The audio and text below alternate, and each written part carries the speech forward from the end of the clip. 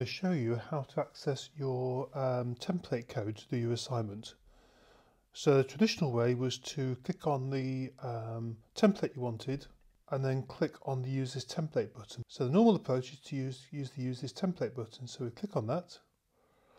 Now the owner has to be changed to the correct organization. So in this example I'm going to use 5001 CM, but obviously you choose the module for which you're doing the assignment. And the name of the repository should be your username, the one you use to log into the computer. Make sure you leave it private, and in the description you put the name of the project you're working on. So in my example I'm working on the Customer Relationship Manager, so I copy the name of the project and I add it to the description.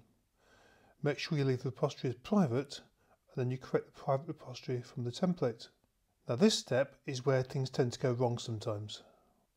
So if this happens, you click on Settings, you scroll to the bottom and you delete the repository.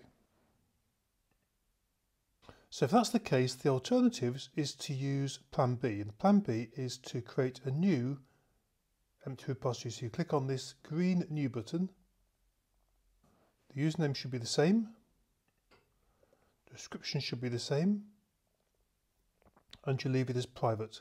Do not tick this button here. Now we'll click on Create a Repository. So now what we need to do is clone this blank repository, this empty repository, to the computer. So we take this HTTPS link and we copy it to the clipboard. Now in Terminal we're going to need to decide where we're going to place the repository. So I'm going to clone it onto the desktop of my computer, and currently there's no files there at all. So the command is git clone, we paste in the URL, and then we put the name that we want to call the folder on the computer. So I'm going to call mine 5001 CEM assignment. And it says we seem to have cloned an empty repository. So if I cd into this folder, ls, the folder is empty. So the next job I'm going to do is to download a copy of this template as a zip file. So there's a clone and download button here. I click on that and I've got the option to download a zip.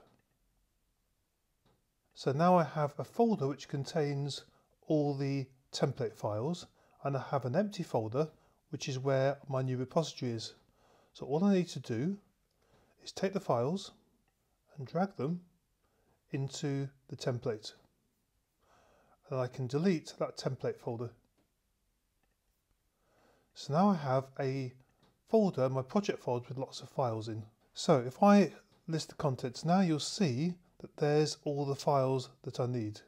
First of all, we're going to check the remote. Git remote -3, and you can see it points to the repository that I've just created.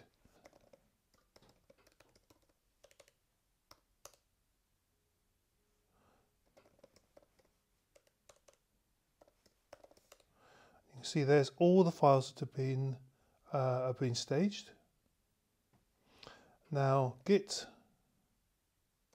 commit, and I give it a message. If I check the status again, it says nothing to commit, working tree clean, git push origin master. If I go on to the organization in GitHub, you can see the repository is just there. You'll only see your own. And if I click in there, there's all the test files. So to start working, Visual Studio Code, File, Open Folder, or Open. Click on the folder with the assignment in and click on Open. And now we are ready to start working. So for example, there's my main roots file.